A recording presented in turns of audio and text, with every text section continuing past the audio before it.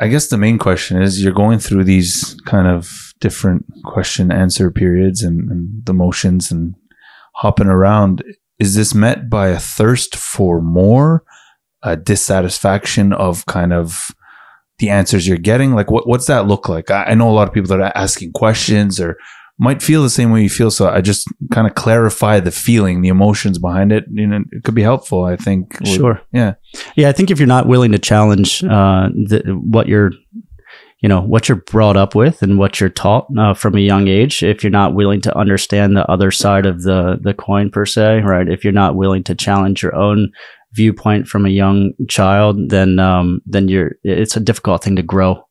To really seek the Lord with all your heart and all your mind on your own, without your parents' perspective, without any other perspective, because God will lead you. If you ask a question, He'll guide you. Mm-hmm. He won't leave you alone in that. And so for me, He knew that was the journey that I needed to take to get to where I am today.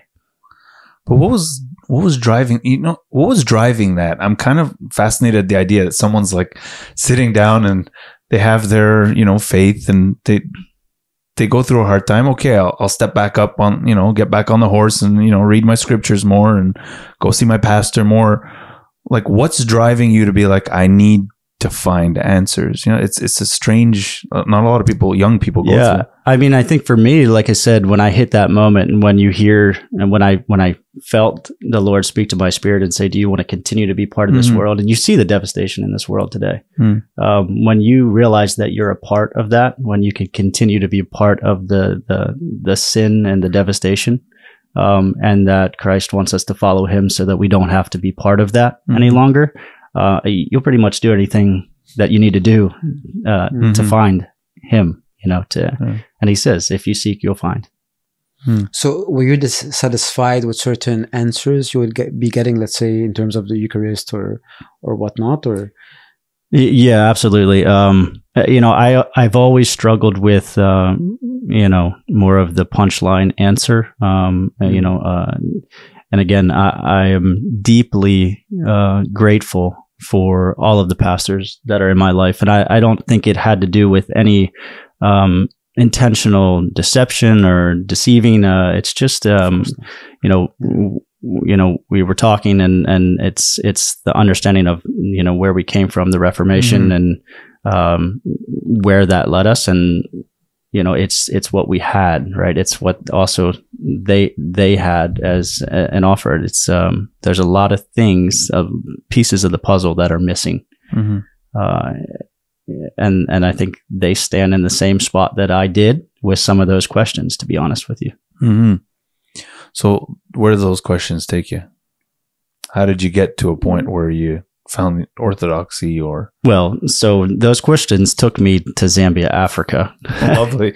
All right, take us there first. That's a better question. Yeah. You're better than this I am. All right. So those questions take you to Zambia. Yeah. So through that journey in 2018, I continued to just seek the Lord with everything I had, and I wanted to serve. When I was young, my parents took me on a mission trip to the Dominican Republic. And so, even back then, rooted in me was a love, for travel, and then a love to serve. Beach and preach, right? That's right. Beach and preach. The 2-week drop in, right? But I wanted something more in that too. So I said to the Lord, if it's your will, if it's your intention, I want to serve long term. I want to do something a longer term, and I want you to work in me and through me in that time. So I opened myself up to it, and there was an opportunity where there's a mission called All Kids Can Learn Zambia, Village of Hope, in Zambia, Africa, and they were looking for somebody to come work with the kids. And then also my background is the electrical field, so they were looking to do a solar project there. So I quit my job in 2018 with Schneider Electric, and it was kind of one of those trust steps that I had to take with the Lord. I had to sell my house and quit my career job, and well, you weren't doing this half. You actually go to Africa. sold your house. I sold everything I had, and I Full left with a bag in my hand. Yeah, nice. And then how does that go when you get to Zambia and you have no more house and no more job? And so I at the time I pretty much opened the door and said, I'll stay as long as the Lord leads. I didn't know what that looked like. Can I just ask out of curiosity what mom's saying at this point if you're halfway across the world? She's like, I did this too. I homeschooled you. She absolutely did. And, now I currently live right next door to my parents. So I think she was praying pretty hard to get back. A parent's prayer is very strong. Yeah, especially a mother's. Eh? But she supported it all the way. She actually, the first trip that we took there was just a short-term mission, early 2018, and she went with me.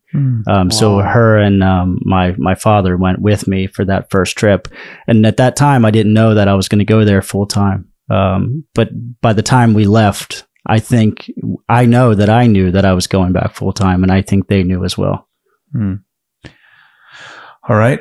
Take us after that. Where do we get to the part where you find some form of orthodoxy or some answer? Sure. Yeah. So then I'm still seeking, right? And in Africa, if you've ever been, they will teach you more than you could ever teach them.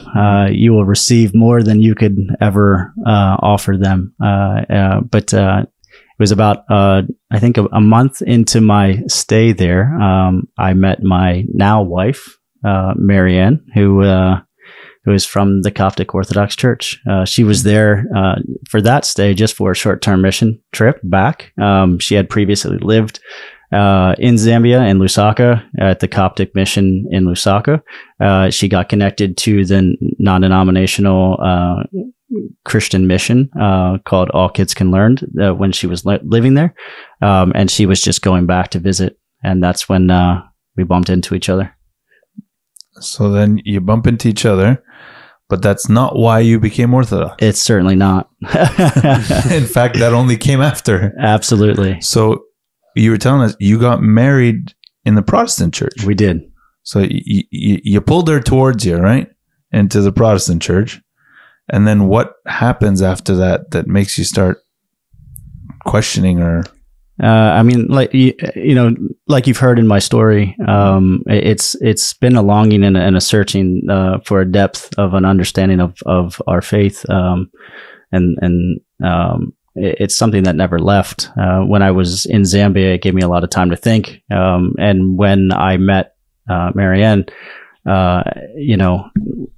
things developed pretty quickly. The realization that this was from God. And then the questioning of the Orthodox Church, the realization that I believed that not only did God put her in front of me, as a partner, as a spouse, but as I was questioning and growing, I realized that she had the connection with the Coptic Orthodox Church that I was very interested in, and that I was learning from. But I did not want to necessarily step into the church just because we wanted to get married. It was not an intention in any way. And that was not her intention in any way also. Just a background note for people to know, your father is, you call it a lay pastor in a Protestant church? Correct. So how does that go? Hey, Dad, I'm kind of asking questions and I'm finding some answers here. How did that go? Yeah, I mean, I think that you would find that so many, we don't have that many differences in between the heart of a Protestant believer and an Orthodox believer. I think that there is a depth in the Orthodox Church that we have lacked, that we are missing. But with my father, we've always had a very good relationship, very close relationship. So at first there was some slight concerns of me questioning certain things, but it's not something new for me to question, obviously, in the Messianic Jewish congregation. And it's something that I was seeking out prior to this relationship. Mom wasn't like pulling out her hair saying, "Why are you joining the dark side?" or anything. That wasn't. Well, a lot of our understanding in the West and in America, right, is you see something like that. And most of our reference is only the Roman Catholic Church. So that's really the only reference that she has to the Orthodox Church. And Reformation, you're telling me, was because of a lot of problematic things in the Roman Catholic Church. So for them, did they know anything about Orthodoxy at the time, or the differences between it and No, we didn't know. They didn't know anything about it, nor did I. And I did a good bit of studying on my own from what I could find, but it was never necessarily into the Orthodox Church.